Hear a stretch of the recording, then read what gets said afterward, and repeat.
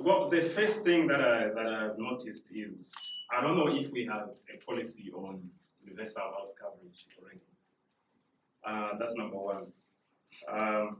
But as I understand, perhaps it's still being drafted. But while the policy is being drafted, I think it is important to think of the issue of equity. Because as we know, in Namibia, we have sectors in all lives or in all spheres of life. For example, if we just look at this, I think this data comes from the Namibia Household Income and Expenditure Survey, 2015-16. So if you look at this graph here, you have quintiles, wealth quintiles. Those are 5 of them. You have the poorest up to the richest. That's the last quintile. Well, if you look at that, you can see that those who cannot afford healthcare, and I think would know, all of us, are mostly the poor. So we are talking about the poor. I presume when we say universal health coverage, we are more talking about including those that are excluded, as also alluded to by the previous presenters. So you see that amongst the poor, 28% of those that are poor cannot afford seeking healthcare when they need to seek the healthcare.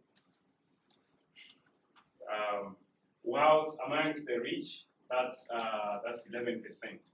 So that's the inequality in accessing healthcare. So what I'm driving at is universal healthcare coverage going to bridge this gap, this inequity between the rich and the poor, or is it going to perpetuate the current situation? I think it's important to think about equity issues as we talk about this policy.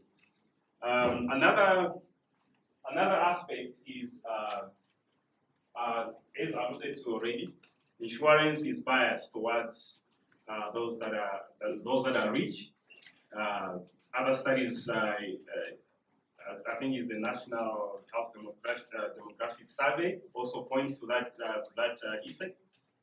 That the women, the young, the unemployed are the mostly excluded in our society. Okay, so as we talk about the UHC policy, I think we should consider that. You know, studies have shown that if you establish a program, a health program, usually those who access are the rich, even if you establish for the poor. The reason being that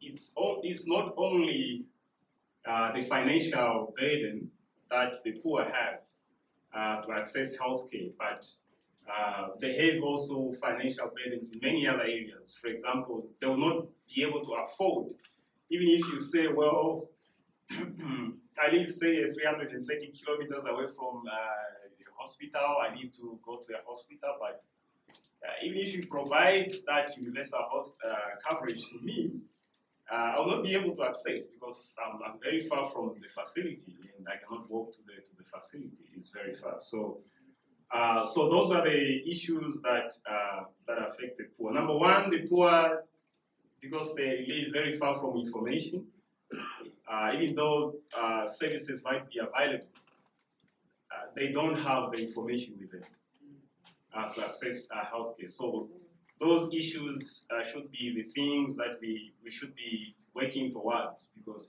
that's the target population that we are talking about.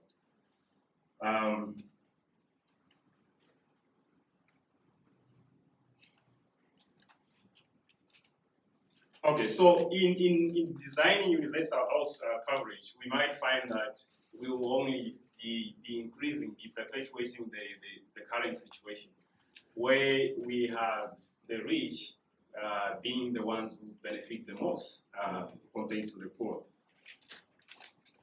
Another issue of equity that I wanted to talk about is the issue of SEMAs. I think it was well pointed out. Well, I just did this. This is just a basic graph that I did. SEMAS members and those that are not SEMAS members, considering the 20% of the population that is uncovered. So what you see on top there, the blue line, that's the spending per person, the SEMAS beneficiary. And then the orange line, that's the spending that the Minister of Health spend per person on per person who access, who is under the umbrella of the Minister of Health and Social Services. So what we see there is that this situation also perpetuates inequality. So, like I said before, it's very important to take in cognizance that sometimes we design things that would perpetuate the already worsened situation. So you see that same as the government, this is all government spending, so I don't want to divide it into Ministry of Health and Finance, but this is all government spending. But the average spending per person is for a Ministry of Health beneficiary is only less than half what is spent for the SEMAS beneficiary. In considering that component, I don't know if is it 12% or is it of the entire population that is SEMAS. So it's a huge inequality that we see there. Say you talked about the reforms, and perhaps SEMAS might be reformed also. But I think it's an important component of that should be considered for the reform, because, like I said, it's left alone perpetuates a lot of inequality. Okay, so whereas what we want to do is to promote equity in healthcare.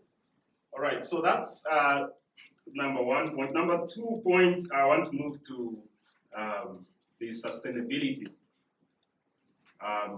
Well, it's very, I love the concept of universal health coverage.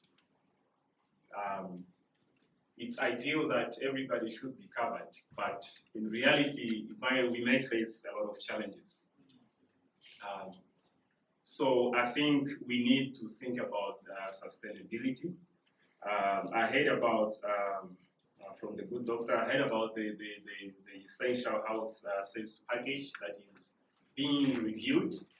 I think it's very important that that package should be costed, because those services, those are the services that will take up money. So those services should be costed to understand or to determine the extent to which universal health coverage will cost. What is it going to cost? Can we afford it? Can we not afford it? Experiences from other countries shows that with these types of programs, like in Rwanda, the government end up subsidizing a lot of the services. So how is it going to be sustainable? Is it really sustainable economically,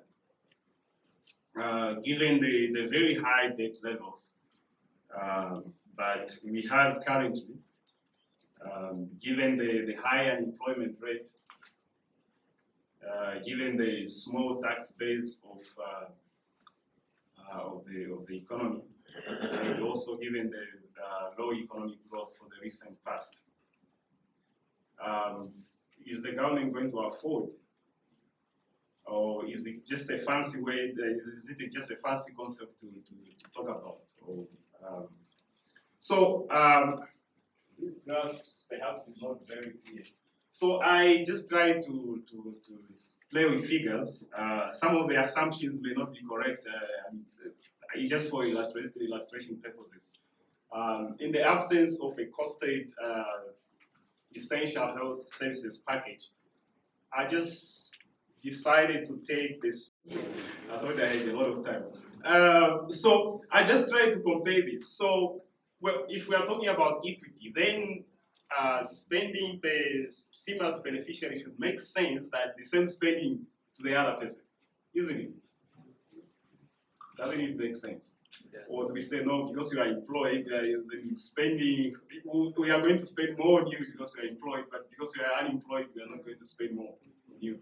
So it makes sense that what we are spending on CMAS, unless it's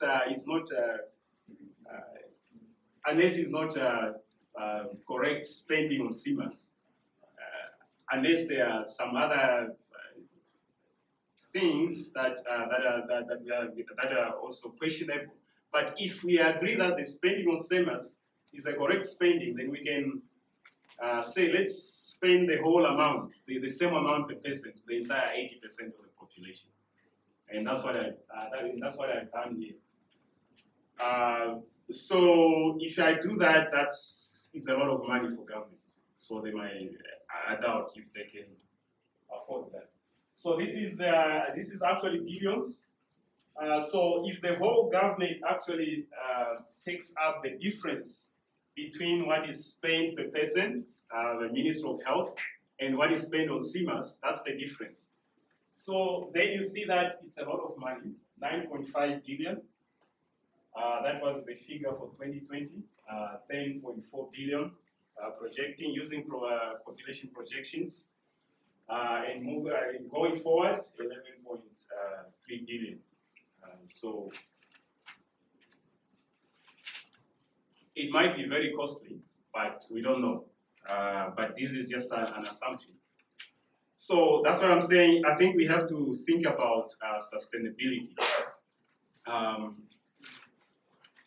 What about our human resources for health? We often hear reports, I don't know if it's true, that there are not enough health workers. So with universal health coverage, what do we do? Do we use the same people? Or is there another recruitment drive or a parallel to the universal health coverage? Yeah, are those issues considered? Those are other issues. Social sustainability, political sustainability are also issues that should be considered. Maybe I should move forward. Now, what about quality health services? Or what are we talking about in that dimension? I don't know, maybe an understanding. So what are we talking about? Service delivery, the implementation. How is that going to impact the implementation? Because studies have shown that what will result will be if we adopt the social health insurance, for example, everybody goes. Health seeking increases, even unnecessarily. Number one, that is not so good for sustainability, financial sustainability. Number two, we'll be having maybe double the lines that we have already now with current health facilities. I'm not so sure, but it's just what just food for thought. And the last point about the impact. Are we just talking about what are we talking about? The impact. What are the benefits vis-a-vis the costs? Do we really understand what would be the, or do we just want to do it, or do we just understand what would be the benefit vis-a-vis the costs? I think it's important also to to look at those dimensions. And lastly, about things about corruption and so forth, we have heard a lot about SEMAS. And what are the safeguards against such things, exploitation of the system? I've already mentioned one of them, which is moral hazard. A lot of people, when you have when you have insurance, they'll tend to seek a lot of healthcare, and that has been shown. So I think we have to guard against that to ensure that there's sustainability. And also that as a government, I think it should not just be considered as the Ministry of Health, but as a government, because you can deal with health, but if you don't deal with unemployment and poverty, it might defeat the whole purpose of universal health. So I thank you.